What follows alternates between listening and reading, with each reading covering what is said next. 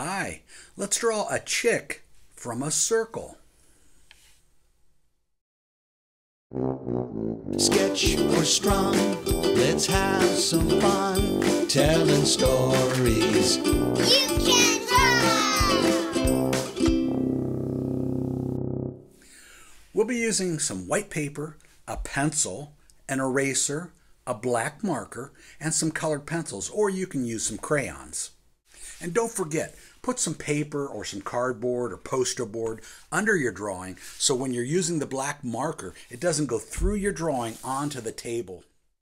Let's start by drawing with our pencil. We'll draw the big shapes first, very lightly with our pencil, and then we'll come back and trace those lines with a black marker. We'll start with a circle shape, and then we'll draw some small circles, 3 little circles at the top of that larger circle. And then right down in the middle of the circle, we'll draw a triangle. On both sides of that triangle, we'll draw little circles for the eyes. And at the bottom of the big circle, which is the chick's head, we'll draw a tiny triangle. And those are the shapes we'll use to draw our little chick. So if your shapes look kind of like this, then you're ready to go to the next step. Lay down your pencil and pick up your black marker. I'll start by tracing that large circle shape, which is the chick's head. Clear around the sides of that big circle. And then on top of that big circle, we'll draw the 3 little circles, which will become what's called the comb. It's a little part on top of the chick's head. And trace the triangle in the middle of the chick's head and put a line through it. That will be the beak. And then a little eye on each side of that triangle. I start with a little circle, and then I put a smaller little circle inside of that circle, and I color around it so it looks like each eye has a little white dot in it, which makes the eye look kind of shiny.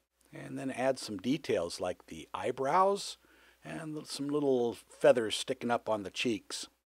And then trace the top 2 lines from that small triangle at the bottom of the chick's head. That will be where the chick's body is. And now we're finished with our ink drawing, so we can go back and erase the pencil lines.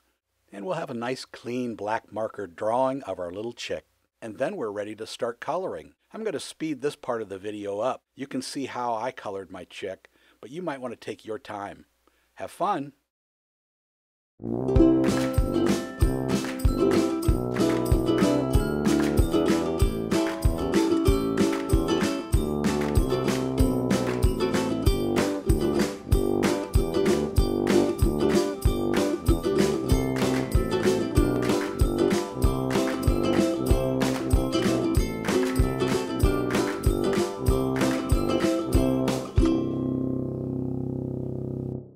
Well, that was fun.